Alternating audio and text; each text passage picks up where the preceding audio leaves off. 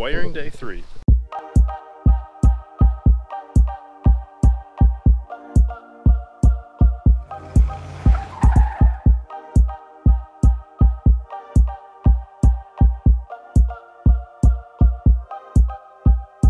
It has been raining the last couple days, so we haven't been able to get in the van to do any wiring. We actually just have a break in the rain for a couple hours. It is supposed to rain again this afternoon. The next spool of wire that we bought off Amazon has been delivered. I'll get into the van. I'll basically just string wires the distance of the columns that I'm expecting them to run to, either lights or switches or whatever it be. I'll cut them off there, label them to make sure we know which ones go for what. Then we'll be able to either wire them up inside, or I'm not going to clear out the van, so I'm not going to have much room to work in there. I'll probably just utilize our little patio section. So we'll go ahead and get that done today, and we'll take you along for the ride.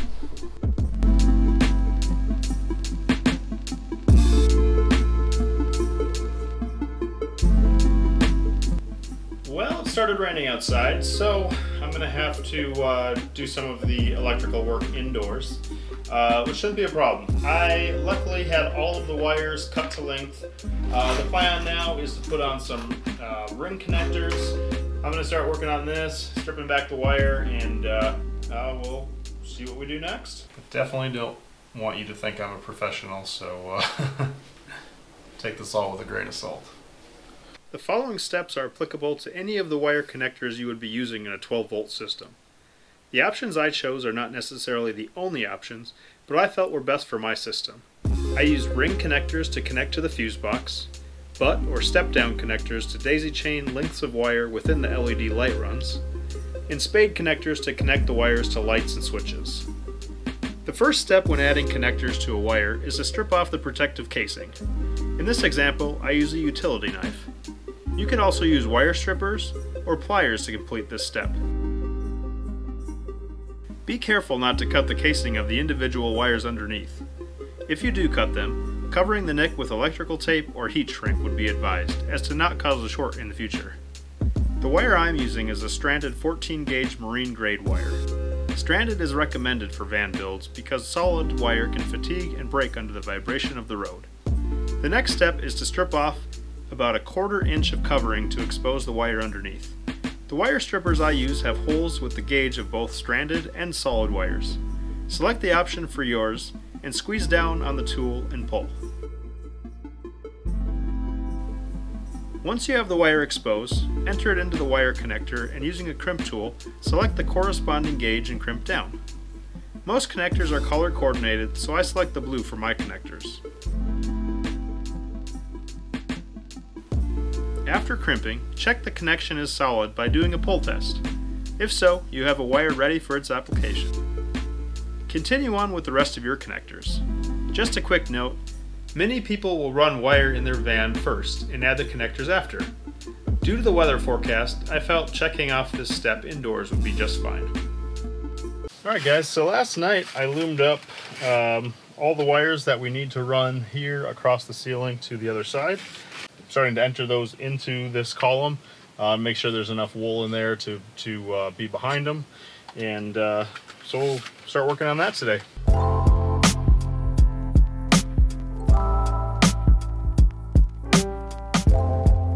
Got the main power cords run up this tower in the loom. A couple of them come out, like this is going to go to that side of this piece for the back fan, so we're going to have to figure out some loom for that. Bought these little clip fasteners. They just clip on, and then I'm debating if I'll drill a hole into the side of the wood there for that piece. Otherwise there's this little like tab, if you can see that I've been using to stick it to the ceiling. Some of them though are falling out pretty terribly, so if I do keep those up there, maybe I'll put a little dab of glue just to have it kept in spot. We'd still be able to unhook it if we had to. Run that across there, then down this pillar. This pillar ends here, so I wasn't able to go anywhere further. Came out there and then went back into it here. That's going to be for our switches at the door, and then this is going to be for our kitchen cabinet lights, which will come into the cabinet somewhere in there. I'm going to put Loom around anything just so there's no vibration, and then that sharp sheet metal would be, you know, tearing at the cords and stuff. These are wiring for a USB and 2 reading lamps that we're going to have in our bed. And I'm going to go ahead and get this in Loom. So I find what's easiest is straightening out all your wires, giving yourself you know, some space outside to be able to get to the fuse panel, and then just spreading open that Loom, and then just trying to use your finger to you know, kind of slide down the edge, and that pulls the wires in while you do it.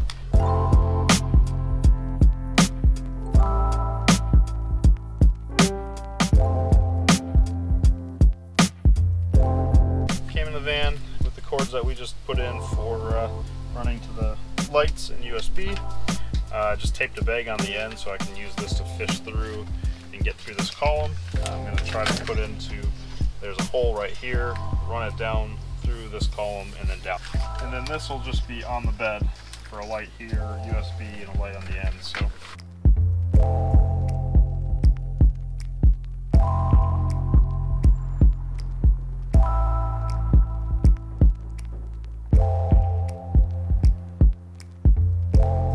I apologize, the sun is going down. I am here trying to run the last wire across to the opposite side of the van. So we have a wire for both the living room and bed lights that went up and across this pillar here, down the side pillar, and will come to the switch at the door. And then from the door to connect to a 3-way switch so that we have 2 separate switches, I have to go back across the van to where the switch will be in the bed. So I just went ahead, ran Loom, taped it to all the connectors that will be at the switch. And then this Loom we are going to have to fish across the other side. So my plan is to try to keep it close in this pillar here, and then from there we are going to run it up and over this side.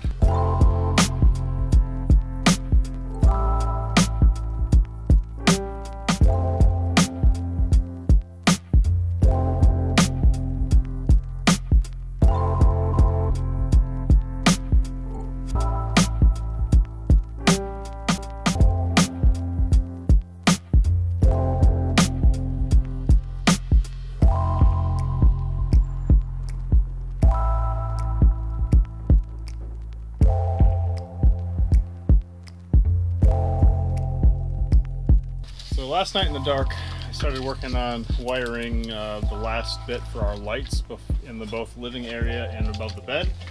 I ran it in this smaller Loom because it's just a single wire. So I'm planning to put it in the channel that's running up above this pillar, and then this will meet the switch at the bed, and then it'll go around the lights and then terminate the circuit down at our fuse box.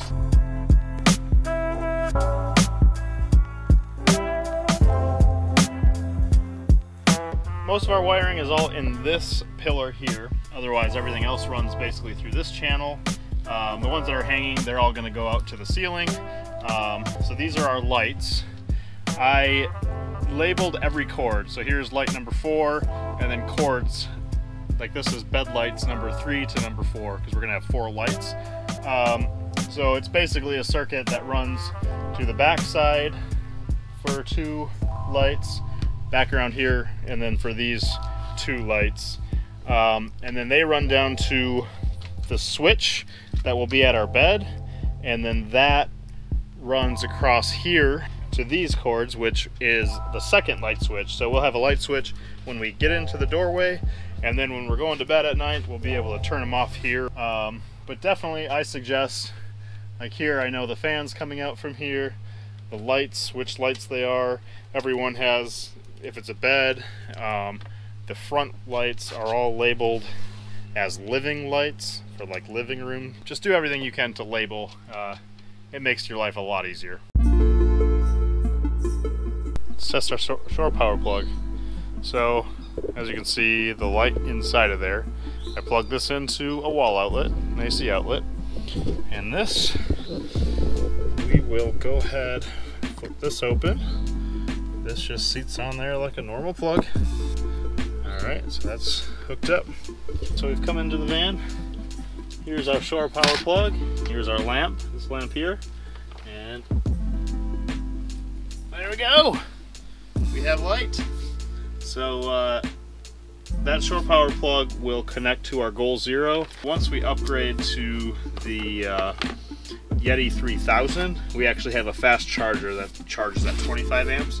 So it's like 5 times faster than the normal wall charger. So if we're ever in a campground that has electricity, we can plug it in and be connected to some pretty decent power. So the thing I wanted to work on here was setting up all of our electrical items to our Blue Sea system. So the ones that are fused would be able to have electricity go through them. I'll just take them out for now in case any electricity goes through it. We don't have to worry about any of the things being on, even though, you know, most of the things we can already power. But so my plan was just to go through. I'm gonna have to cut back the wire so that the negative can fit and then the positive can fit. So before I go any further, I kind of want to just explain something so that I don't get comments below telling me that I did this wrong. For the light switches, for both the bed and the living room, because I didn't want to run 2 separate lines that went to the light switch and then would have to go elsewhere, and then it would either be wasting a cord or I would have to somehow go back to it and it would just make my circuit longer. I decided to just put both the red and black going to the first switches, the power for both lights. So I color coordinate it for red is bed and black is the living room. And so then I made labels to make sure I said that.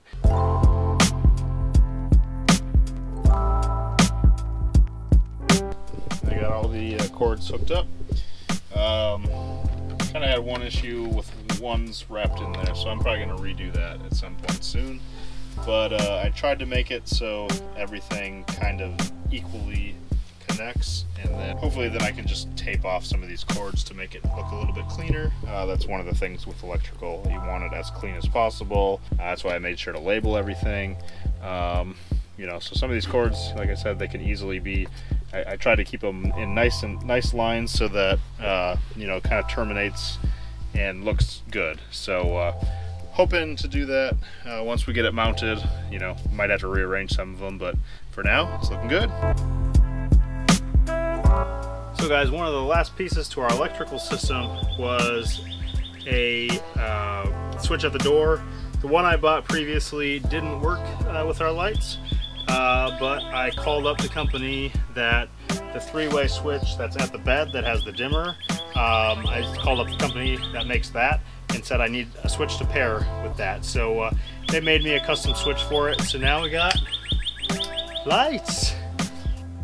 Thanks so much for watching this video. If you enjoyed it, please give it a thumbs up. Subscribe to the channel if you haven't already. And dim the lights. And hit that bell to be notified when we post new content. And if you have any questions for us, feel free to reach out. We'll see you on the next one. Yeah. So that's exciting.